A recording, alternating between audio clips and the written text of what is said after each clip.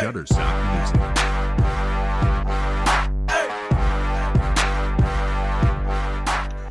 Good evening, ladies and gentlemen, and welcome to another episode of Black College Experience. I am Derek Thomas, one half of your Black College Experience team here in Baton Rouge, Louisiana, and we have the founder of Black College Experience in Atlanta, Georgia, Keisha Kelly.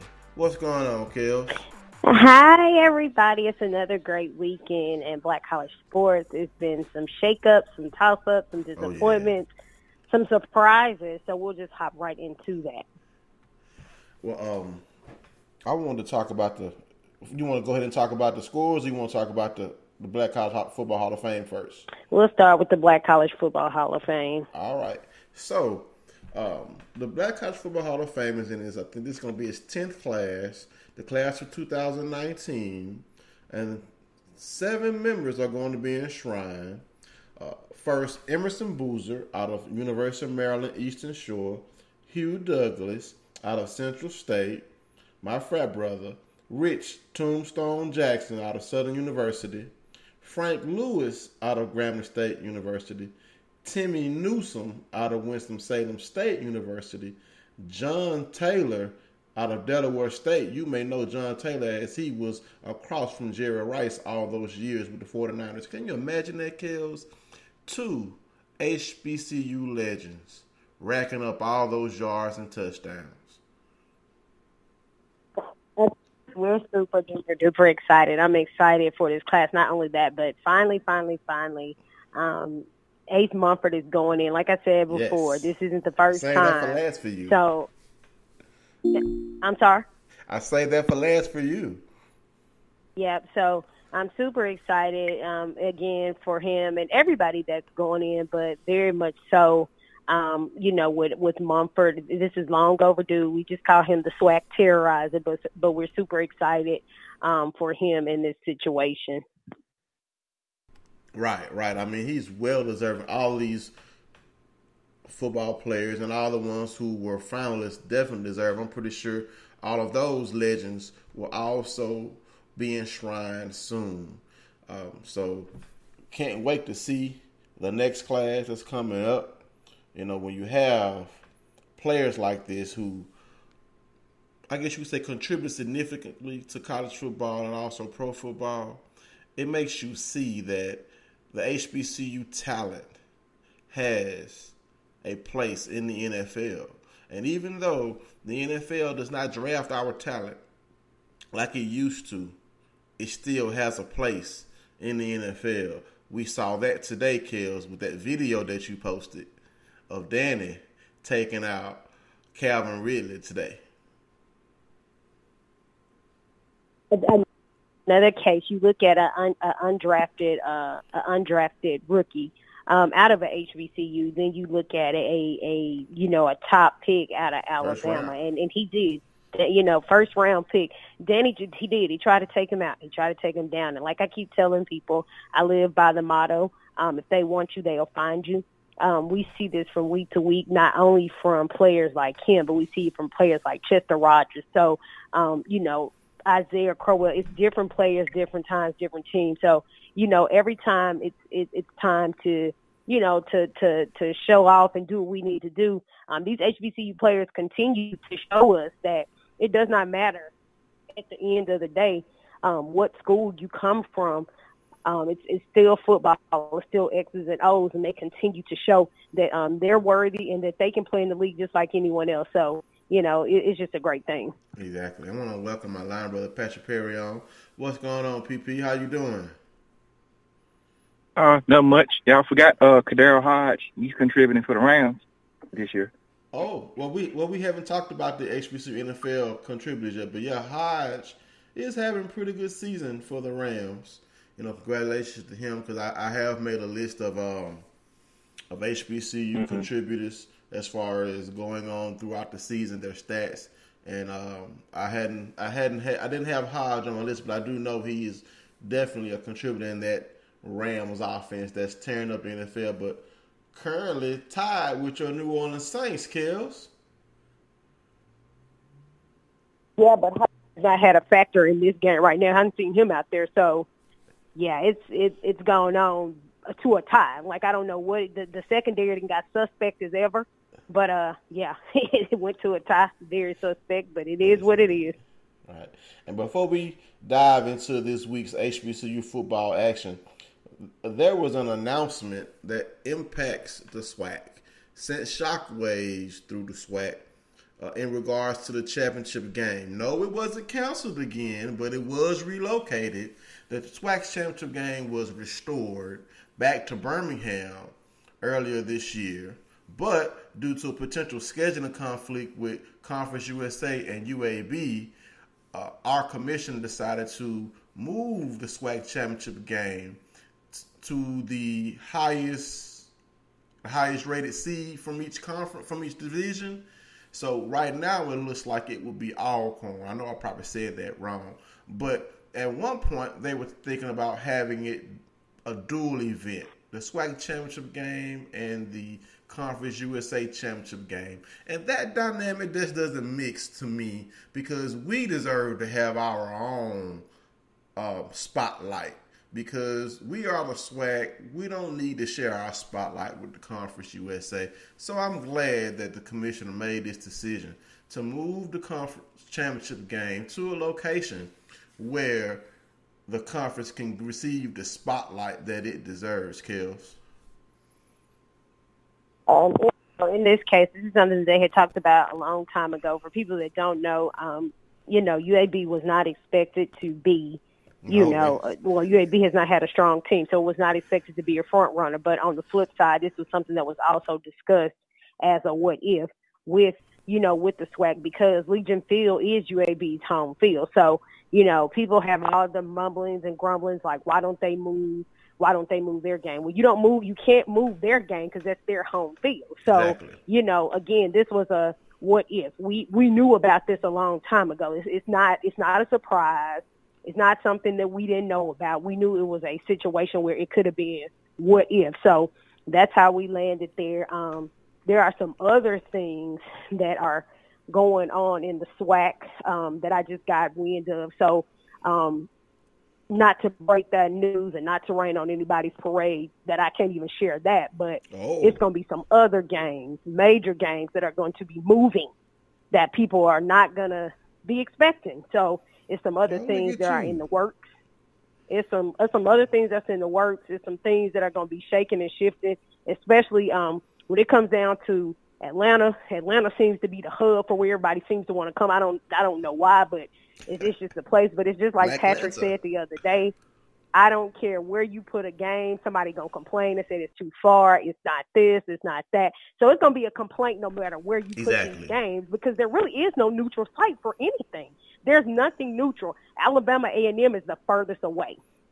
So there's nothing neutral for anybody, because if you put it in Jackson, that's going to be for Louisiana, Texas, Mississippi. If you put it in Birmingham, that's going to be for Alabama, A&M, Alabama State. So, either way, it's just going to be a disadvantage for somebody. Somebody has to travel. So, Again, it's going to be a lot of more changes coming within the next couple of years. And like you said, I mean, there's always going to be I guess you can say, the instance of travel, because it's a championship game, So right now, with Alcorn being the front runner, it looks like the game could possibly be in Lorman. I know Alcorn fans would love to have that, because they already feel like they're the SWAC champion already this year, But there's still some games to be decided, Speaking of which, we can jump right into SWAC action right now. As far as these games to be decided to impact where this SWAC championship game could potentially be played, the best game that happened this past weekend was the Jackson State University Tigers. We know they had a lot of turmoil with the firing of their coach, Coach Hughes, and Coach Herrick was named the interim head coach. No one thought that Jackson State would be to do anything against Prairie with all the turmoil that the Tigers had endured the past 2 weeks, with the loss to Southern, the loss of their coach, and now coming up to play Prairie View. a team that many felt like were the front runners to be represent the SWAC West this year. But your Southern Jaguars sure crushed that dream for Prairie View. But going forward, Jackson State defeated Prairie View 34-28. You know, Prairie View finally did wake up, but they ran out of time. And Jackson State secures the victory and puts itself in a position that if the Tigers were to win out, they would have a berth in the SWAC championship game. You know, we know that's 2 games away. I think this is twice in a season that it has been a surprise. I can't say that I honestly thought, you know, 'cause I think I'm not sure. I know I picked against, you know, coming Alpha Homecoming, coming off a heartbreaking 20-3 loss. It's like, okay, you know, we're coming in there and it's going to be a loss for Southern University. We know Prairie View is going to go in and handle business. And to see a shutout like that, 0-38, it was just, you know, a complete different turnaround. Yeah. But we also, and I continue to speak on, okay, a change of coaches. We all know that coaching changes can make a difference in a lot of things. And we see that happen with Jackson State. But Jackson State did the case of what the Saints are doing now. They got relaxed, and they almost came back on. So it was just a case that they still pulled away. And it's going to be interesting to see how the rest of their season plays out, because now everything is shaking up on the SWAC side, East and West. It's shaking up in every conference. There's so much going on. You don't know who's going where. Exactly. Oh, I can't wait to get to the SIAC. I can't wait to get over there to talk about with that. But PP, you know, Jackson State is our biggest rival with us being Delta Devils. What do you think about Jackson State, even with all the turmoil that they've had this year, if they were to win out, have a berth in the SWAC championship game? Oh, man, I mean, my Mississippi side said I want to see it because it would, you know, that Jackson State right now leading the FCS in attendance. They will pack that stadium out. So I want to see it from that standpoint. You know, I think, you know, their defense is always going to be their strong point. That'll keep them. That will always keep them in games. So I'm interested to see how this is going to roll out, especially going into next week, which I know y'all going to talk about. Go ahead. Right. Well, I'm not going to lie to you. I grew up a Tiger, even though I'm a Delta Devil.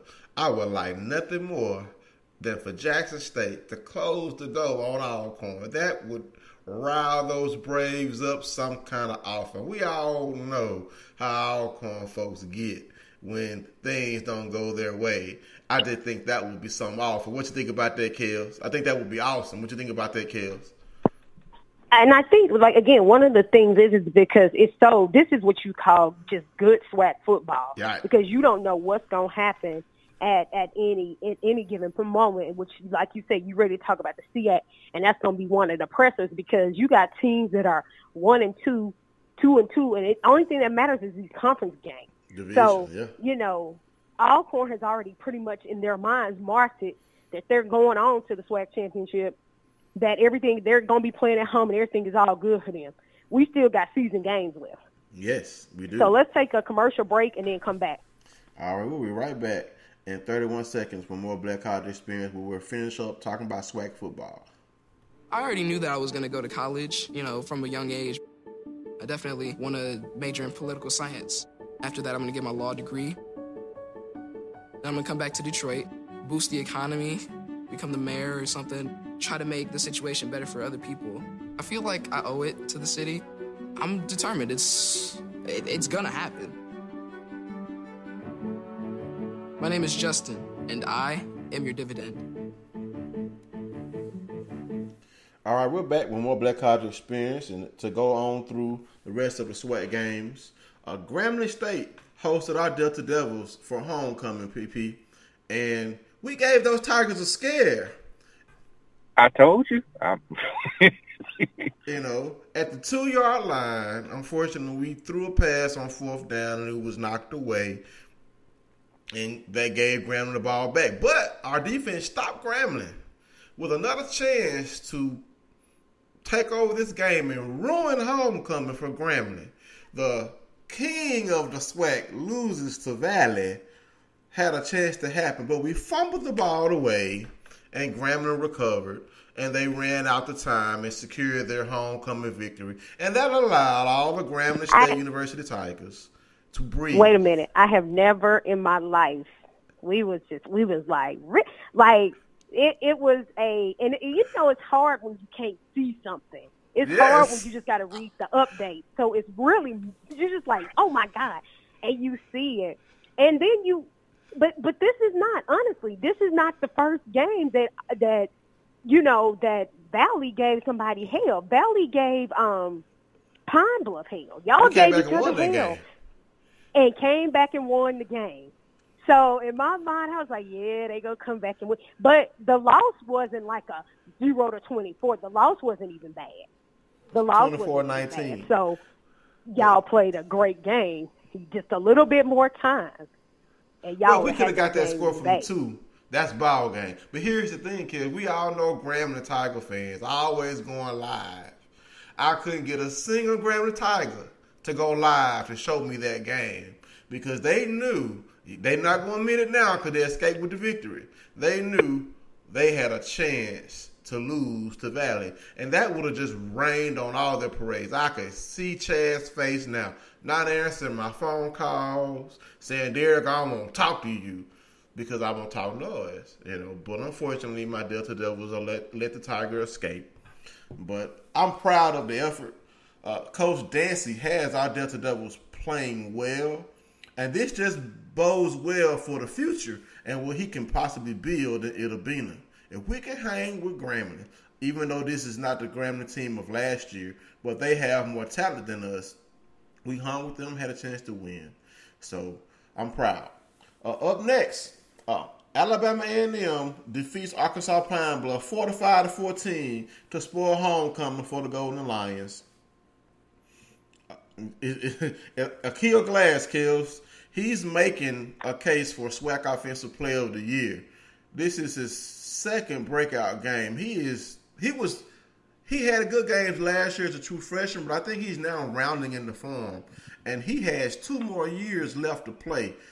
He's going to make an assault on passing records for Alabama A&M. I know Jen is happy. I tried to, because Alabama A&M is a pretty young team. And, of course, with Coach Maynard just coming in, tried to tell people that this would be the case with Alabama A&M. They would try to make a splash. They're going to make some kind of noise in the East this year. And so you can see that it's slowly coming in. Again, if we go back to Gulf Coast Challenge, the Jaguars were able to just slide by 2 points, 27-29.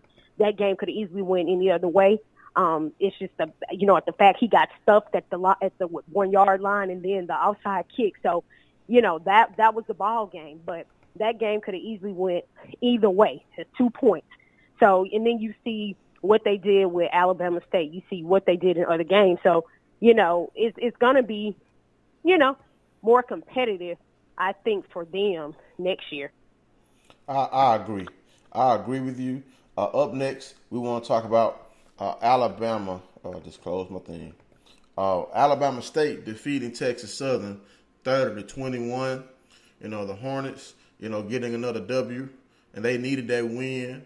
But the next game is going to be our Beast of the East, Alcorn State, on the road at New Mexico State, losing 52-42. But PP, Alcorn was getting beaten pretty bad, but they walked New Mexico State down to at least be down by 3. So when I saw you post that, I was like, well, look at the Braves fighting back. But unfortunately, they faltered, and New Mexico State extended the lead, and Alcorn falls 52-42. A gallant effort by the Braves against a FBS opponent.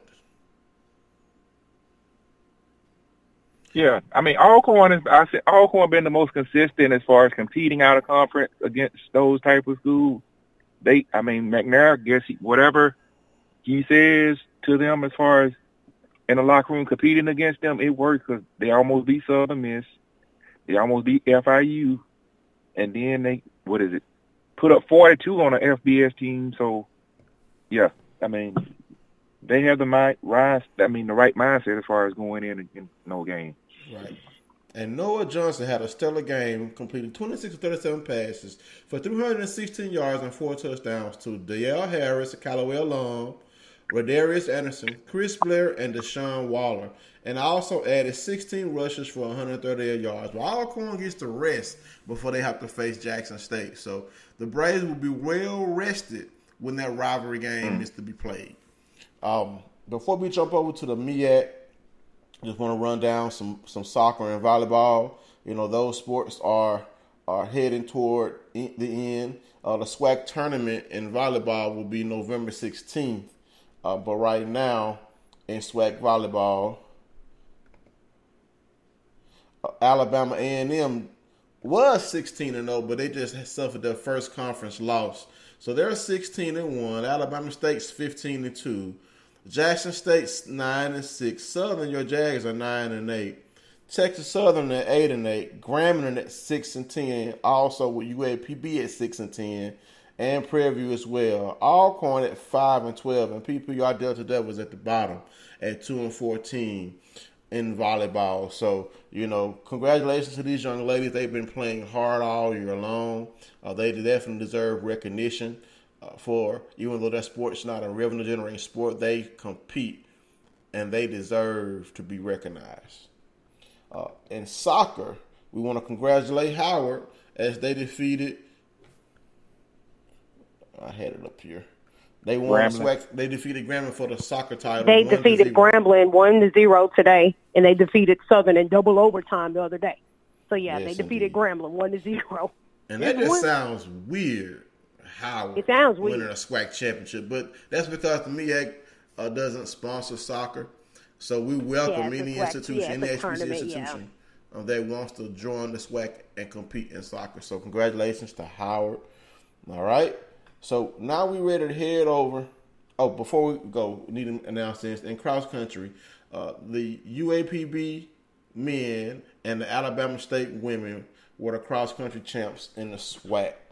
Now, jumping over into the MEAC, I mean, this league, I mean, we thought we knew what was going to happen in this league, because at the beginning of the season, everybody felt like North Carolina A&T was going to whoop everybody, but they had an early loss. Then FAMU emerges as the bully of the MEAC, but every game has to be played. They took on Howard, and we all picked Howard, I think, except for a couple people. I'm sorry, FAMU. And Howard upsets FAMU, denies the Rattlers the MEAC championship, and now North Carolina A&T now has a life or chance to possibly regain its preseason form as the MEAC possible champion.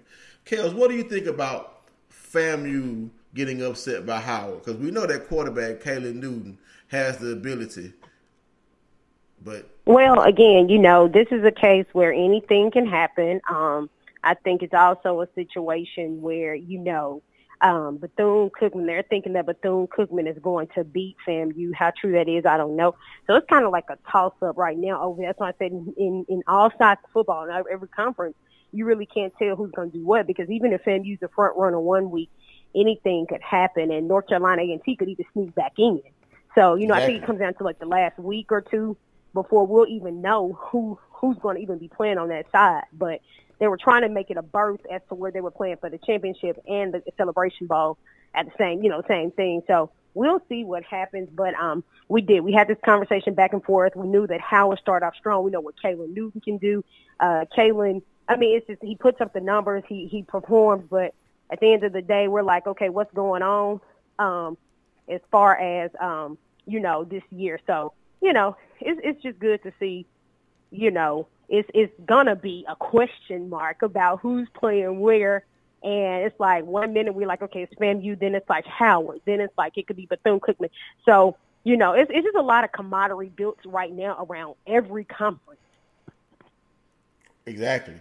I mean, it's excitement all around them in HBCU football. But to run down these other scores, who would have thought that after losing all of their games up until last week. That Delaware State would be on a win streak. They are. They defeated Savannah State, winning their second straight. And we all picked Savannah State that game. I mean, who would have thought that Delaware State would be on a 2-game win streak? They defeated Savannah State 25-6. Also, Bethune-Cookman held off Morgan State 30-28. Hard-fought battle there. For homecoming, Ed Waters was blown out by North Carolina Central. It's North Carolina Central's homecoming. And also, what does North Carolina T call their homecoming, Kels? The greatest homecoming? It's called GHO. So GHO is simply greatest homecoming on earth, is what that means. Yes, indeed. So I've never been. I would like to go one day to experience this greatest homecoming on earth. But North Carolina A&T defended the greatest homecoming on earth, defeating Norfolk State 37-20. And like we said, getting a gift from Howard gives life back to the Aggies that they can potentially represent the MEAC in the Celebration Bowl.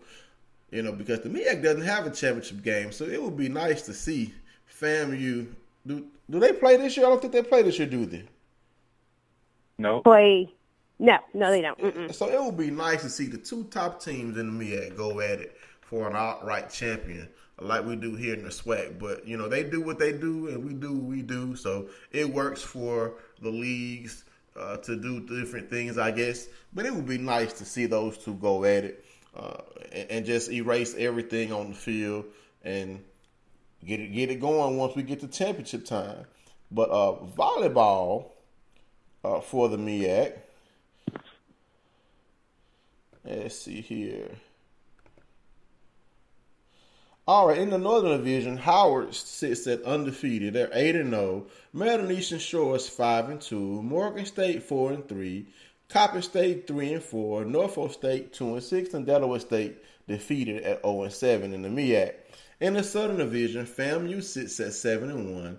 North Carolina A&T and Bethune-Cookman both sit at 5-3. NC Central's at 3-5. Savannah State at 2-5, and South Carolina State has won one game all year, but they sit at 1-6 in the MEAC. So, conference championships will be coming down the line soon in the MEAC, just like in the SWAC. But it's neither here or there. But before we jump over to the SIAC, I want to congratulate Howard. They hired Victoria Tyson as softball coach, and she is known as a pitching guru. So, I guess we're going to see how Howard does on the softball diamond this year, hiring a pitching guru. But that's all we have for the MEAC. Kels, you have some news you want to announce about Hampton. Okay. For everyone that does not know, this week Hampton did make another move. And for people that don't know, Hampton is continuously setting trends and doing things as being the first. So this week, the Rams, they did make history again by becoming the first HBCU to sponsor a Division I women's triathlon program. They're the only 7 Division I program in the country. Hampton University this week, they welcomed the USA Triathlon CEO Ricky Harris and Sika Henry, the top African-American female triathlete in the country, to participate in the actual announcement. Now, this actually adds on to the Pirates, as they are the only one with a triathlon team. They're also the only one with a co-ed, nationally ranked sailing team, as well as men's lacrosse team. So we call this money moves. They're making money moves. They're doing other sports that other people can't touch right now. And I think that's awesome. I mean, they have triathlon, a dive team, and they have a national ranked sailing team as well, correct? That's what I said. That's what I said. Right. A co-ed nationally ranked sailing team. Right. Yeah, and then the men's lacrosse team.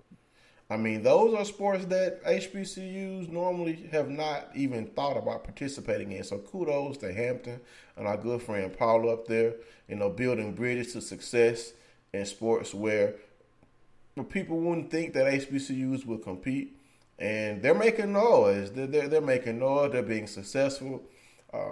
I can't wait to see how this triathlon team competes, and because when you have triathlons and triathletes, I mean, those individuals can go on to become Olympic hopefuls. So we all know HBCU athletes have excelled in track and field, definitely out of the CIA, out of SAU. So if Howard is able to build a successful triathlon program, who knows? The next potential triathlon Olympic champion could come from an HBCU. Just another sport where HBCUs can find a niche where we can put our athletes and student athletes on par with schools who wouldn't think that we would be to compete with them. So, I just think that that's an amazing thing for this, because when the news came out, I was like, well, I wonder what it's going to be. So I didn't think it was going to be that big, but Kels, you educated me on it. I'm glad you did, and I'm just glad for Hampton. All right. Now, before we jump over to the SIAC, I want to take a quick commercial break, and we'll be right back to talk about all the happenings in the SIAC, and then we'll talk about the happenings in the CIAA and then the GCAC, and then the rest of our football scores in HBCU sports. We'll be right back in about 25 seconds. Are you interested in attending an historically black college or university? Hello, my name is Robert Mason.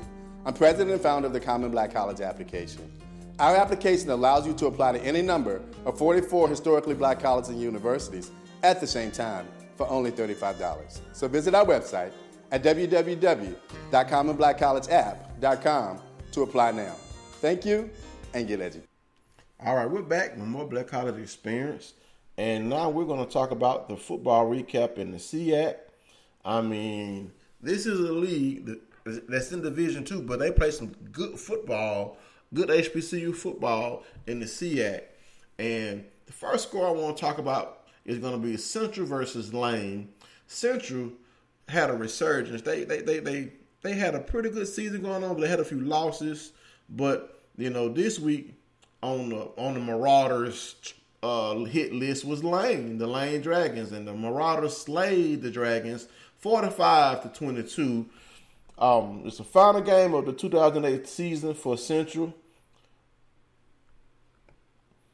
And the victory, CSU finishes with an overall 5-5 mark and 3-3 ledger in the SIAC play. Lane falls to 3-6 on the season with a 2-4 record in the SIAC. Up next, Morehouse versus Clark Atlanta. Now, Kels, Morehouse started the season, I think, 6-0, correct? Morehouse started the season undefeated. First team they took down was Pine Bluff. And they did. They appeared to be rolling, but as the games that are most important are your conference games. And that first loss came to Albany State, and that was a tough loss for them. That was a conference game. And, they lost conference games. And the thing is now, going out there, yesterday was just for the battle of the AUC is what they call it. It's just for bragging rights, the battle of the AUC, just to see who gets bragging rights. But, just having a conversation with someone, I'm just talking about the difference and all the stuff that actually went on. It just looks like, they lost hope. They lost hope when they start taking the losses, and they're a good team. They're just young and they're not disciplined. And so it's like they lost focus when they lost. And when they lost, they lost hope. They lost confidence, and the focus was gone. So, they took that L, and they ended the season 30-13. They lost. It was 30-13. So, right. I did get a chance to talk to Kevin Ramsey, which is the Clark Atlanta's head coach. If you ever get a chance to meet him, I call him the countryest coach.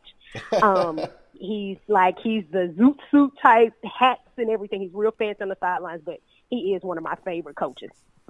Yes, indeed. And to talk more about this game, like you said, Morehouse started off 6-0, and they finished the season 1-3 to finish 7-3, 3-3 in the SIAC. Clark finishes 3-7, 2-3 in the SIAC.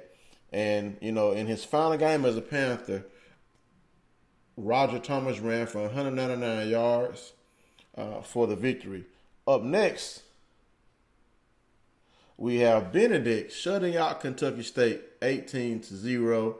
Then Albany State in the Fountain Classic just overflowed the Fountain on Fort Valley 40-6. And we know Albany State will be playing in the SIAC championship game. Now, who they're going to be playing is going to be the game that we're going to talk about next. Miles versus Tuskegee, Kels. Now, when you look at this game, which is a rivalry game because both schools are located in Alabama, I mean, Tuskegee has been the cream of the crop in the SIAC for years. They have competed for almost more championships than anyone, And Miles started the season 0-5.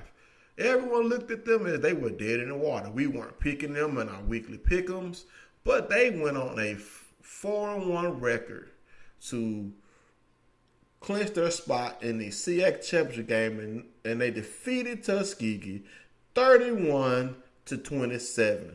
Kels, you're an Alabama girl. Talk about this game and what it means to the people in this area for Miles to defeat Tuskegee and clinch their spot in the SIAC title game. Well, for people that don't know, if you don't know, you don't follow, this is just a kind of battle of the revenge because they dropped it to them last year. It came down to Miles and Tuskegee last year, and Tuskegee went on to win. Coach talks about it. Miles' coach he lost his wife.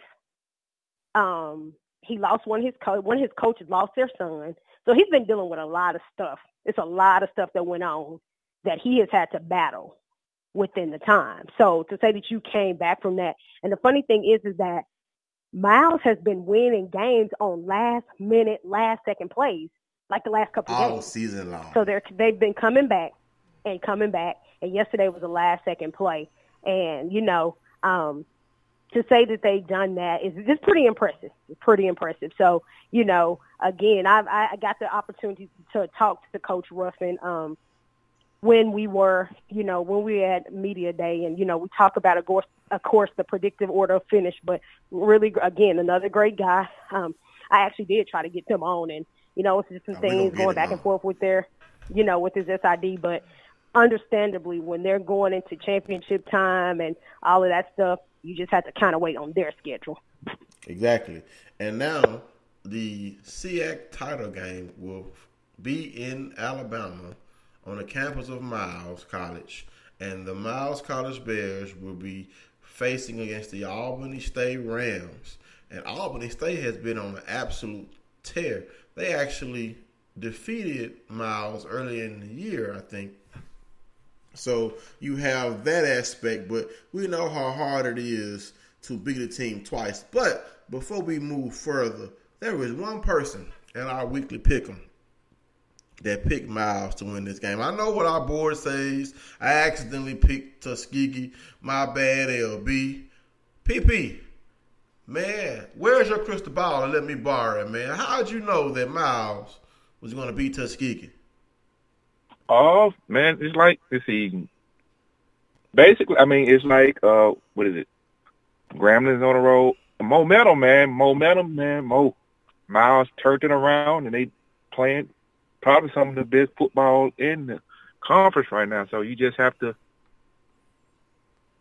you had that gut feeling, man. And right. And congratulations to Miles. I mean, they earned it. They finished 4-6 on the season, 4-2 in the SIAC West. And the Golden Bears, how they won this game, they had a 27-yard touchdown pass from Daniel Smith to Leonard Tyree with 1:45 remaining in the fourth quarter. Then they forced 4 incomplete passes on the ensuing series, the last coming with 16 seconds left, which was the last gasp for Tuskegee.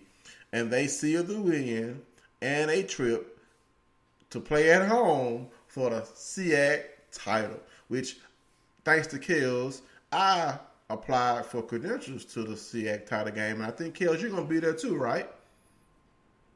More than likely, it's going to come down to a last-minute decision for me. It just depends on, but more than likely I will be.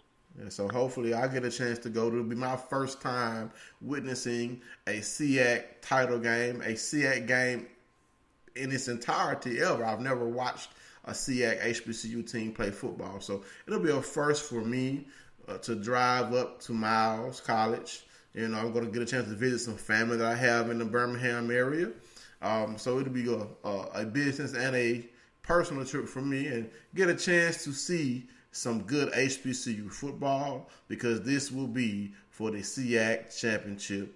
And, with Albany State just being as dominant as they are, not many people are probably going to think that Miles are going to win this game, but Miles has let you know we can start 0-5, get on a roll, beat the team that everybody felt was going to be the strongest team in the SIAC, and solidify our spot to play for a championship. So congratulations to the Miles Bears. When you play hard and you execute, this is what you get. And Kels, I know you're probably happy. Your Saints just gave the Rams their first loss of the season, and I know you're happy about that. It is, and in this case, it's not about how you start; it's how you finish.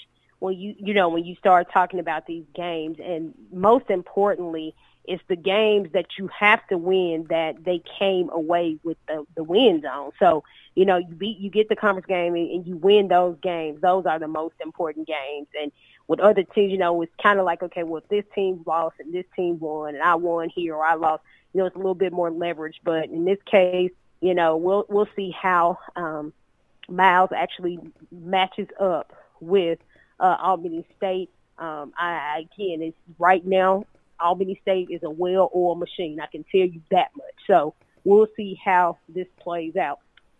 Right. And before we move on to the CIAA, we want to talk some SIAC volleyball. And the SIAC volleyball tournament will start on tomorrow in Birmingham, Alabama, in the Birmingham Crossplex from November 5th to November 7th. If you want to see live stats, you can visit the SIAC's website. Tickets are free. So if you're living in the Birmingham area, come root for these young ladies as they vie for a SIAC championship. But to run down the volleyball, where is it? The standings for volleyball in the East. We have Albany State at 11-4, Clark Atlanta at 10-5, Payne at 8-7, Benedict at 5-9, Fort Valley at 5-11. In the West, we have undefeated Spring Hill, ranked Spring Hill. We have Kentucky State, our good buddy Kels, Coach Goree, sitting at 14-3 in the SIAC, trying to get her first SIAC championship. Tuskegee sitting at 12-5. Lemoyne on at 8-9, Central State at 4-13, and Lane and Miles, bringing up the rear at 2-15. So congratulations to these student athletes as well, because we know they've been working hard, making grades and spiking and getting balls. So blocking balls. So congratulations to these young ladies. They work hard, so that they deserve your admiration and to be cheered for. So hopefully we have a good crowd come out to the SIAC volleyball tournament starting tomorrow in Birmingham. And just to give these young ladies a nice crowd to know that, hey, as HBCU fans, you want to cheer them on. Now, jumping over to the CIAA. All right. First, before we jump into any games, I want to congratulate Commissioner McWilliams for being awarded the Charlotte Power 15 Award. That is an award based off, as far as being in the digital and technology world. So I want to congratulate Commissioner McWilliams for winning that award. And she's representing the CIAA very well. And she is leading the CIAA into, great heights. You had that issue with the title games being moved, and she steered the CIAA through that storm of water, and they come out of it strong. But to talk about what's going on now, the road to Salem has been set. our good buddy, my favorite HBCU football quarterback, Bowie State's Amir Hall, will face Fayetteville State in the 2018 CIAA football championship. Fayetteville State making its second straight trip to the football championship. And, you know, they're going to hope to try to come out with a victory this year. But I don't think so. You know, I think Bowie State's going to handle the business, you know, because I'm a fan of Amir Hall. I just don't think Fayetteville State's going to win again. But to run down the scores from this week's games, Virginia Union versus Virginia State. I'm going to call this the Battle of Virginia. And it was won by Virginia Union 46-19. Bowie State and Amir Hall defeated Elizabeth City State 49-7. Livingstone defeats Johnson C. Smith. Now, Kels and PP, how did y'all figure that Livingstone was going to beat Johnson C. Smith? Really? How do we figure that? You sounded like Johnson C. Smith been playing the best football. They haven't. Both of them have not played good football this year. But they Johnson haven't. C. Smith had a good game last week. They have not been playing. You act like they've been playing like they like 10-1 or something. No, they're not. That's probably just a gamble and a guess. That's a gamble and a guess. And that gamble played off for you. That gamble paid off for you. Now, up next is Chowan versus Lincoln, Pennsylvania. 56-7 victory for Chowan. And even though Fayetteville State is going to be playing for a CIAA championship game, Winston-Salem State said, you know what, we're going to give y'all one butt whooping to remember. And they defeated Fayetteville State 51-21. To get the state like, you know what, we should be in that title game. We just whooped them. But you didn't win enough games, Winston-Salem State. But this whooping that the Rams put on the Broncos, I mean, Kels, 30 points? And this team is going to play for a title game against one of the most prolific quarterbacks in CIAA history? What you think about that? I think it's a good thing. And again, like I said, I've been to Salem Stadium. I got a chance to go to Salem Stadium in January. This is actually where the HBCU Spirit Bowl took place. Very cold, very, very cold in January. I actually missed the snow by one day. So I would love to see Amir, but since we know Amir's not graduating yet, correct? Or is he graduating? He's a senior. He's done, I think. Yeah, he's a senior.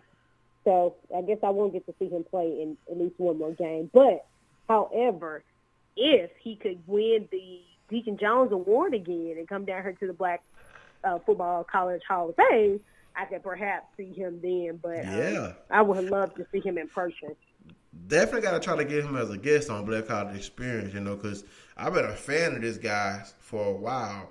I mean, I hope he gets a chance to showcase his skills in the NFL or one of these other professional football leagues that are sprouting up. You know, but he is a drop back passer with the ability to run. So, you know, he needs a little weight put on him. But what better way to put the weight on than practicing and turning yourself into a professional football player, which I really hope he gets a chance to do. But the last game for this week was Shaw versus St. Aug. And the Shaw Bears defeated the St. Augustine Eagles. I'm sorry, I always call them Eagles. They're the Falcons. My bad, St. Aug. Don't y'all come beat me up. The Shaw Bears defeated St. Augustine Falcons 27-10. And next week's game, Children will play Shaw. I text you because I want to, you know, with the title game already decided, why is this game being played? But hey, it's another football game for HBCU players to showcase their skills. So next week, Shawan will be playing Shaw. And the big show will be November 10th. Will be Fayetteville State versus Bowie State, which I'm going to predict Bowie State to win. So, you know, I'm not going to pick against Amir. But we're done with the CIAA, but we still have some more. I'm sorry, I got to talk about volleyball. My bad. All right, get the volleyball up. All right, so in volleyball, Virginia State in the Northern Division sits at 6-2. Virginia Union at 7-1. Chowan at 7-1. Liberty City State 4-4. Lincoln at 1-8. Bowie at 0-9. Shaw Bears, our good friend Coach Gorie's former team, seems to be doing well in her absence. They're sitting at 9-1 in the division. Johnson Smith at 8-2. Winston-Salem State at 6-3. Fayetteville State at 6-2. Livingstone at 3-7, and Claflin and St. Aug sitting at defeated at 0-9 and 0-8 respectively in the CIAA's Northern Division. Now, jumping over to the cross country, congratulations to the Fayetteville women and the Virginia State men for becoming cross country champions. And we already talked about in the GCAC about North Carolina Central defeating Ed Waters for homecoming. But we have some basketball going on in the GCAC.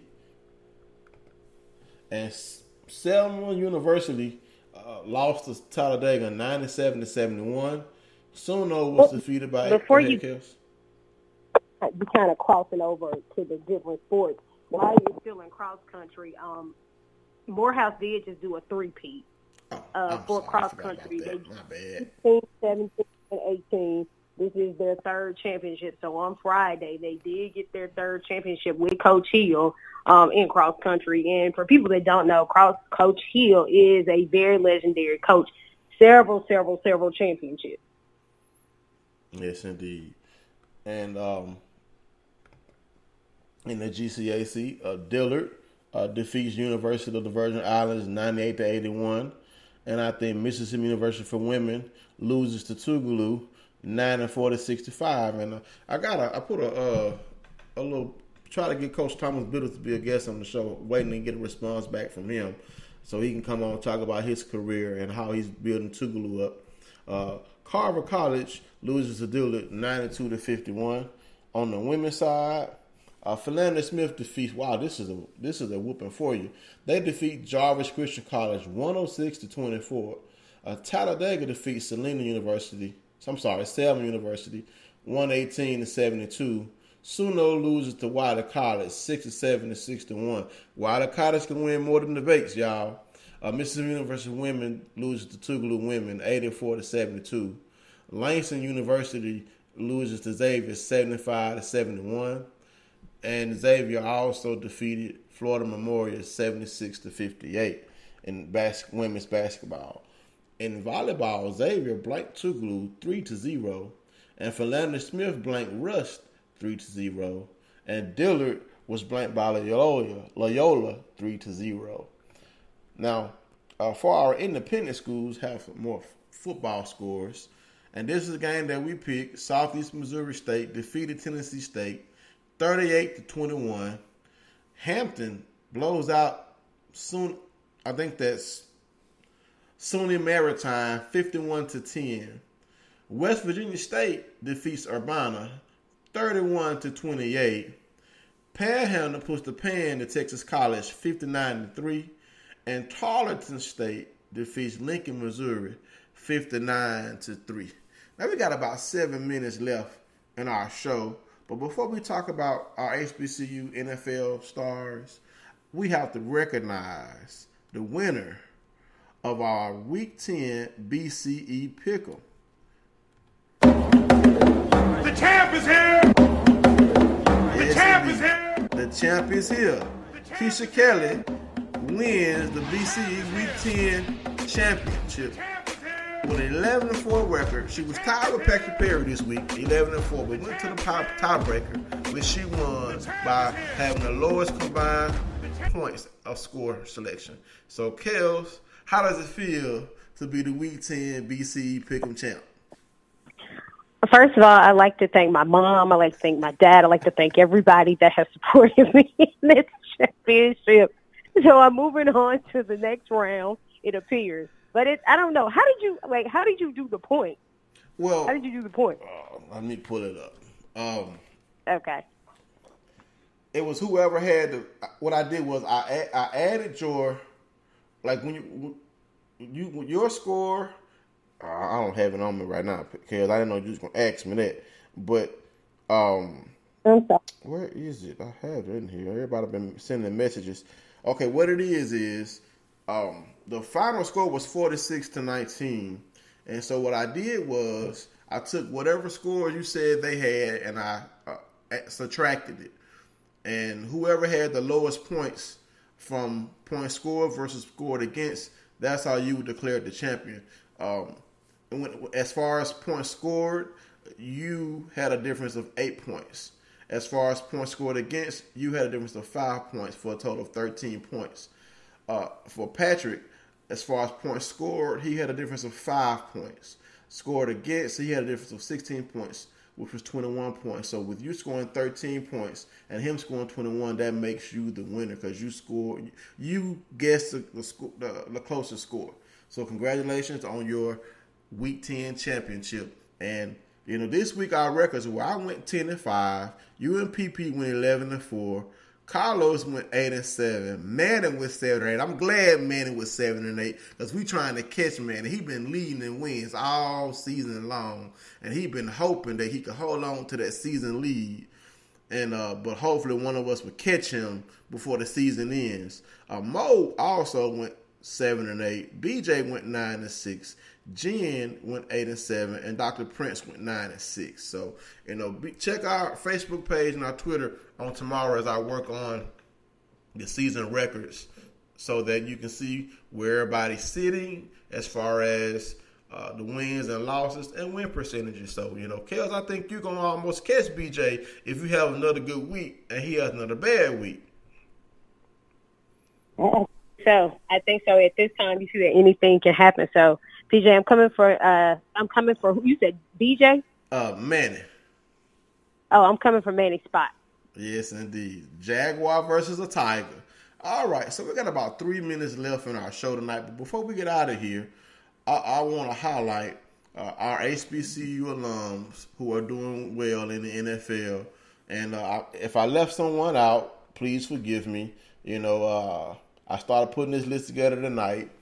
But starting first, Antoine Bethea at the Cardinals. He's the old man of the group. He has, at 13 years in the NFL, he has 67 tackles and 1 sack. Also for the Cardinals, Rodney Gunter out of Delaware State. I'm sorry, Bethea was out of Howard. Rodney Gunter, defensive tackle out of Delaware State, is outperforming Robert Nkemdiche out of Ole Miss, a first-round draft pick. He has 16 tackles and a half a sack. And Gramblin's Chad Williams has 11 catches for 113 yards and 1 touchdown. All right. Anthony Levine out of Tennessee State, the DB/linebacker, has 20 tackles and 1 interception. DeLance Turner still on the practice squad. For the Bears, Tariq Cohen has been a triple threat, for the Bears. In the rushing game, he has 224 yards and 1 touchdown. Receiving, he has 30 receptions for 398 yards and 3 touchdowns. That's where Tariq has been doing the majority of his damage, is in the receiving game. He also returns punts an 11-yard clip. We also know Broncos kicker Marquette King, punter Marquette King, has been having another good year. For the Colts, they have 3 HBCU players, and we have first the NFL's leading tackler, rookie Darius Maniac Leonard out of South Carolina State. He has 88 total tackle skills, and he has 4 sacks on the year. So he has to be a front runner for NFL Rookie Defensive Player of the Year. And if he continues to still play, even though the Colts are having a good season, he has to get some votes for overall NFL Defensive Player of the Year because he's leading the league in total tackles. Up next, we have Chester Rogers, a wide receiver out of Grambling. He has 32 catches for 295 yards and 1 touchdown. Grover Stewart out of Albany State has 9 tackles. All right, and for the Dolphins, we want to wish William Hayes out of Winston-Salem State a swift recovery. He tore his knee up trying to avoid sacking a quarterback for that crazy quarterback rule they have now.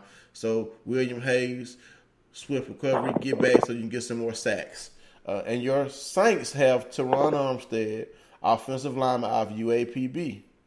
All right, the Giants have Antonio Hamilton out of South Carolina State and also Jaweel Davis out of Bethune-Cookman, both playing on special teams. The Jets have 2 HBCU alums, running back Virginia State, Trent Cannon, has 29 yards rushing. He also returns kicks and punts and has a couple tackles on special teams. Isaiah Correa out of Alabama State has 484 yards rushing and 5 touchdowns. Brandon Parker is on the Raiders squad. And Danny Johnson, Kels, had a pretty good game for the Redskins this year. Like we said earlier, I mean, he's finally getting some snaps on defense, and we know that you Southern Jaguars are excited about that. So talk to us about, again, how did you feel seeing Danny perform today?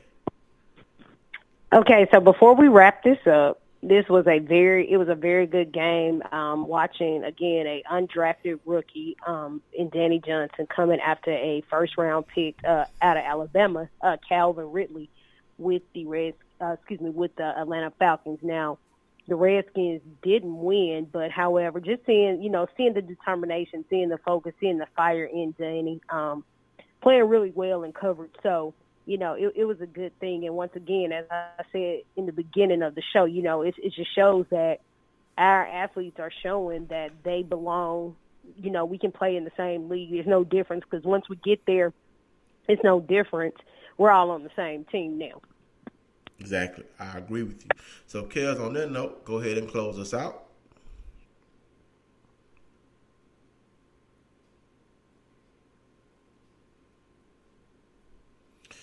Next week, we are closing this out right now. Next week, make sure you tune into Black College Experience. Again, we like to change some things up as football season is getting ready to close out. Basketball season is getting ready to creep on in here. We do have a former basketball player from Coppin State. Her name is Monique, so she will join us next week to give us her story. Yes, indeed. And I can't wait to have that interview. She has an amazing resume. Can't wait to hear her story and her tell everyone, what she's doing now and how her HBCU journey shaped her. So that's our show for tonight. Rest in heaven with Kiki. Bub loves you. Everyone have a good night.